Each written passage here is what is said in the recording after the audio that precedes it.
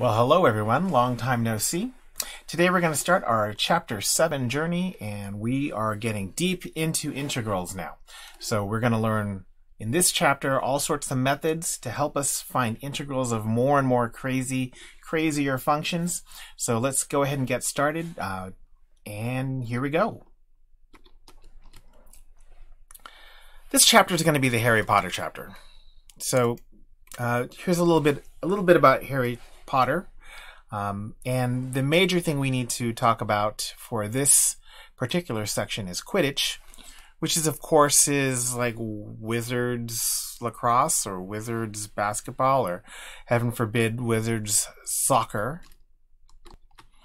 The thing that I find interesting about Quidditch is that it's played not only, on an XY axis, but also with height, with a Z axis. So there's truly a three-dimensional game that's going on here with Quidditch. In any case, we're going to be looking at differential equations. So any equation that involves a derivative is called a differential equation. Solving a differential equation is going to require us to use antiderivatives in order to find, the antiderivative. As something which we won't really talk about too much in this course, but is definitely in a college calculus course or a differential equation course, is the order of the differential equation. And the order of the differential equation is just the highest derivative in the equation. So if you have a differential equation with a first derivative, it's called a first-order differential equation. If you had a third derivative, then that would be a third-ordered differential equation. Here in AP Calculus A, B, and BC, we only deal with first-order and second-order differential equations. So let's get started. To find all the functions that satisfy let's pretend that I know how to read. Find all functions y that satisfy dy dx equals 3x squared plus cosine x. Now I know you see it. This is an equality, an equation. So all the rules of algebra still apply to an equation, because it is just an equation. It's a differential equation, but it's an equation.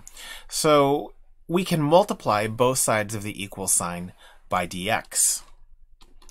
And when we do that, we notice that on the right side of the equal sign, we have 3x squared plus cosine x dx. The only variable there is an x. On the left side of the equal sign, we have a dy.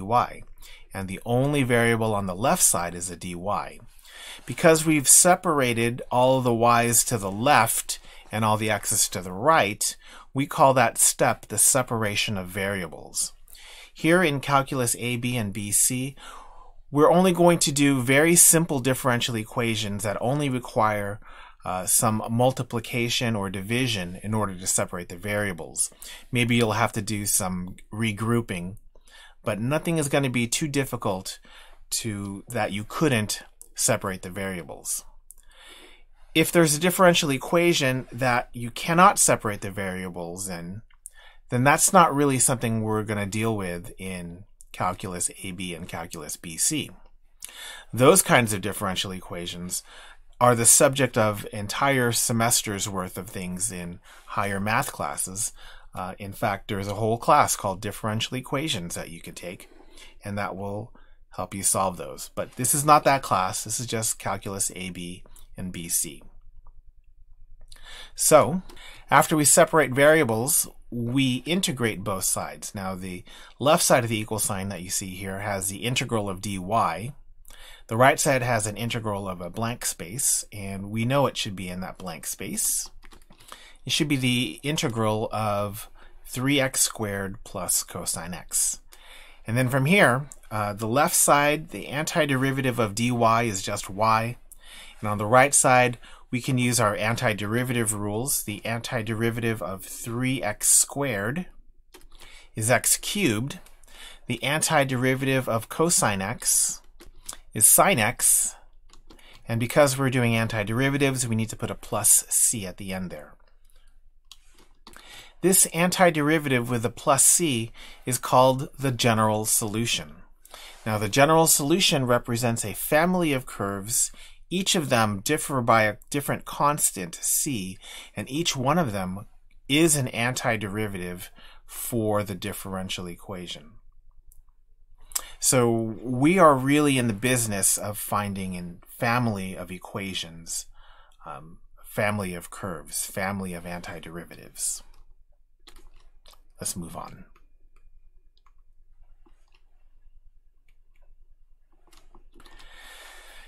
If I'm not satisfied with that differential equation, with the general solution, and I want the one curve that I need, I'm going to need a little bit of extra information.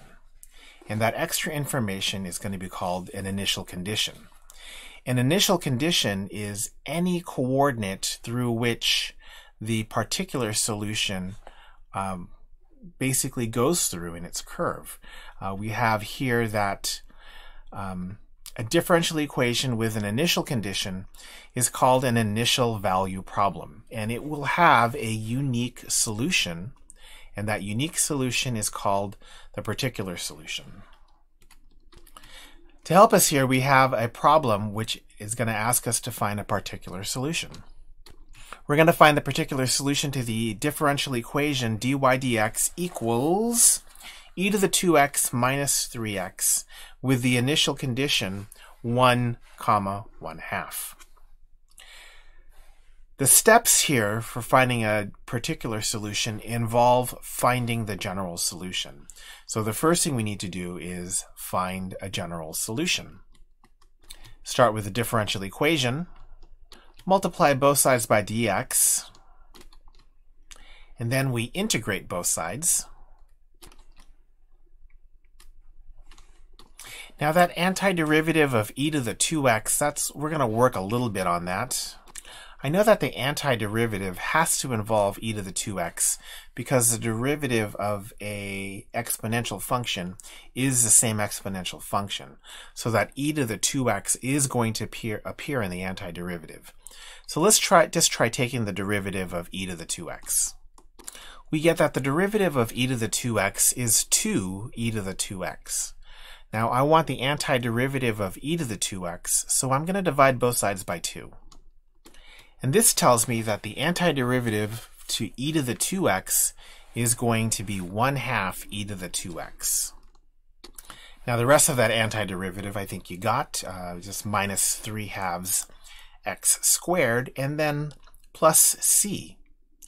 So we have our general solution pretty handedly here.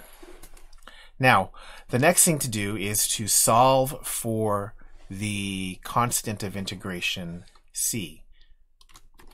So we're going to start with the given, which is our general solution, and then we're going to substitute our initial condition, which is basically just an x-coordinate and a y-coordinate.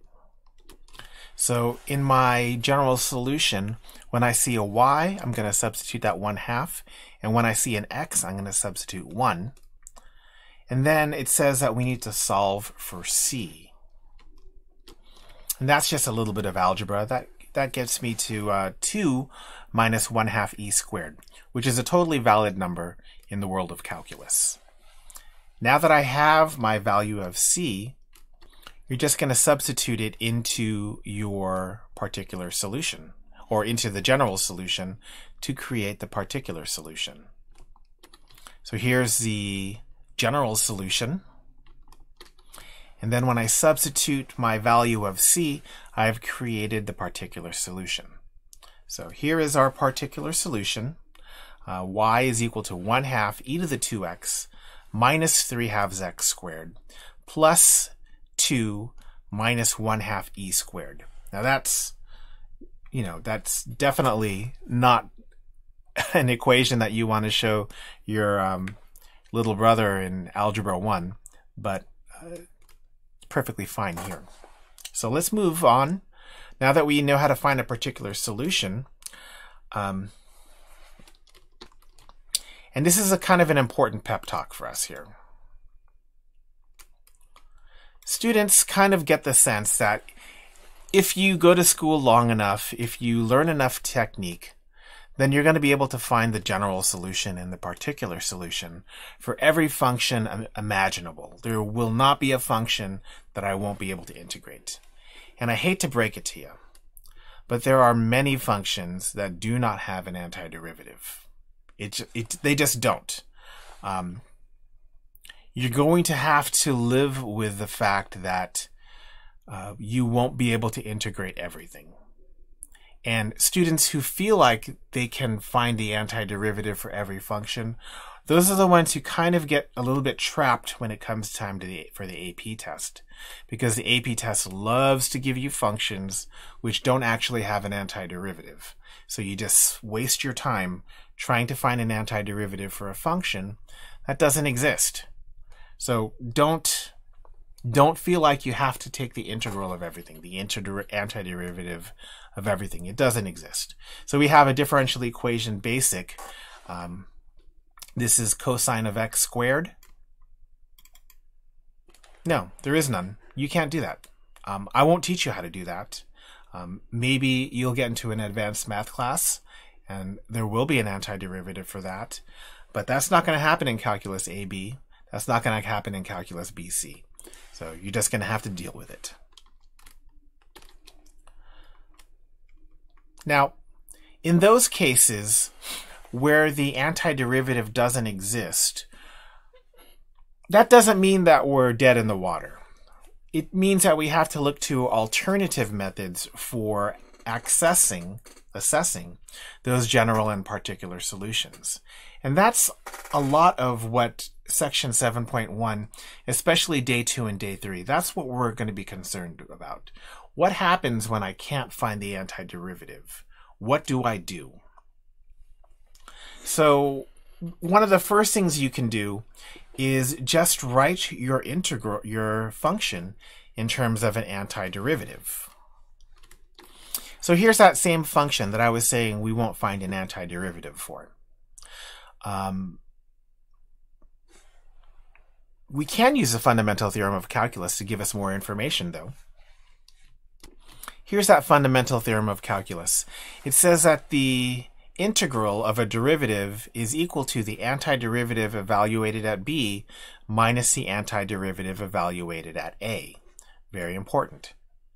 Now, we know what the derivative is. The derivative is cosine of x squared. So if I integrate cosine of x squared from 3 to x, that's going to give me f of x minus f of 3.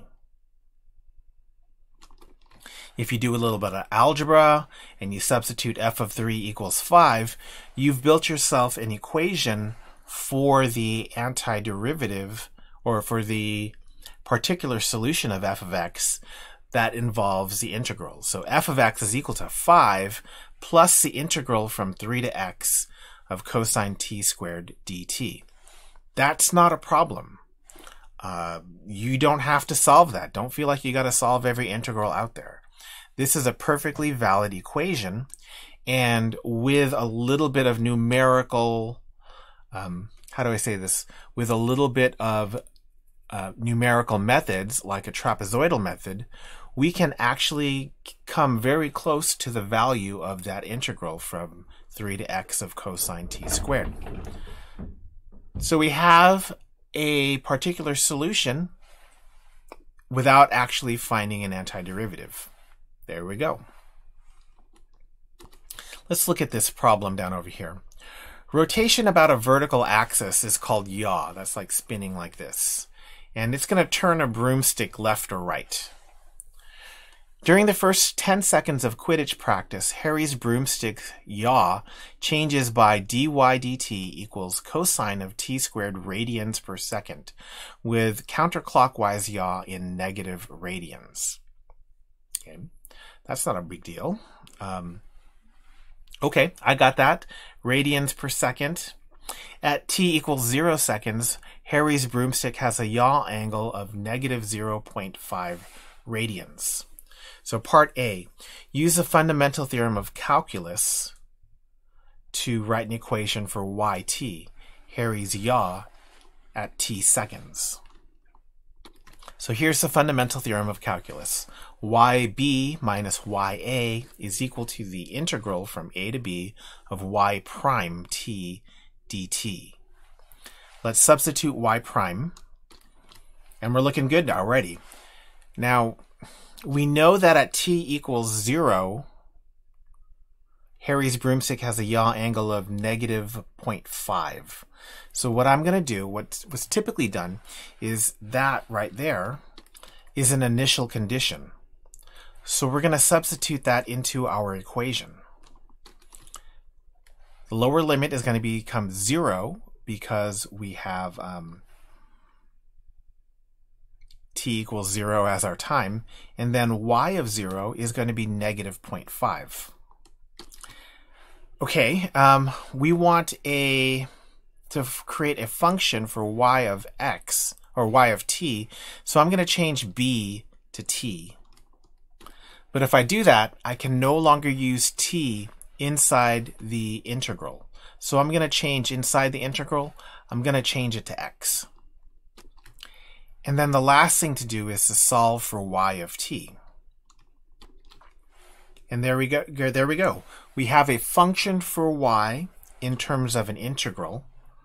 And if we ever needed to find the yaw, we just need to substitute a value for t, which is what we're going to do for part B. Now in part B, we want to find the yaw when t equals 5. All we need to do is substitute 5 every time we see t.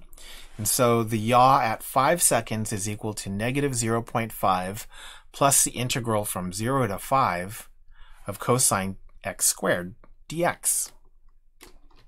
Once I have an equation like that, I can just go to my calculator. And we know how to put this function in our calculator already. We're just going to integrate cosine of x squared from 0 to 5 and add a negative 0.5, and our yaw, wait for it, 0.11146. Now that I have a value here, we're just going to write a little bit of interpretation. And there's nothing to it. Important ideas. Differential equations in AP Calculus A, B, and BC will take the form dy dx equals some function of x and y. The easiest ones, or the ones that we're going to prefer, are the ones that are only functions of x. But, it could be a function of y as well. And if it's possible to put all of the y's on the left and all the x's on the right, so we have a function of y dy equals a function of x dx, those kinds of differential equations are called separable differential equations. And when that happens, we can just integrate both sides of the equal sign to get ourselves an antiderivative. The general solution of a differential equation has the form y is equal to a function of x plus a constant, and a particular solution has the same form as a general solution, but it uses x naught and y naught to solve for c, all of which we did today. So let's check our understanding. So we're given that dy dx is equal to e to the 2x plus x, and y is equal to 2 when x equals 0. Find a particular solution to the differential equation. Now, e to the 2x plus x, that's our differential equation. And y equals 2, x equals 0, that's going to be our initial condition. Start off by writing out the differential equation and then separating variables. After you've separated variables, remember, only use multiplication or division. You're going to integrate both sides. Now we're going to integrate both sides. We didn't talk about this a whole lot earlier, but there is a constant of integration that happens with dy. Anytime you take an antiderivative, a constant of antidifferentiation will occur. So let's see what happens with that. Let's pay more attention to it this time. Let's integrate both sides. There's no guaranteeing that the constant on the left side is equal to the constant on the right side. So we're going to differentiate them by saying one is C1 and the other is C2. And what we're going to do now is we're going to use some algebra to subtract C1 over to the right side. Here's the resulting equation, and I'm going to group C1 and C2.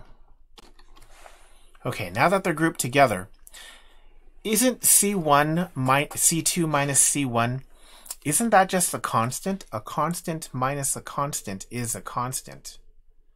So really there's no reason for me to hold on to C2 minus C1.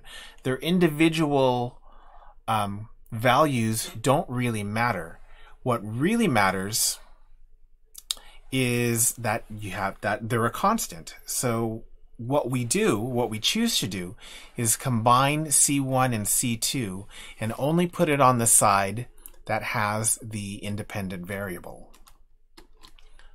So that's why we only put the constant of integration on the right side, because it's the side with the independent variable, and we just assume that that constant on the right side has absorbed the constant on the left side.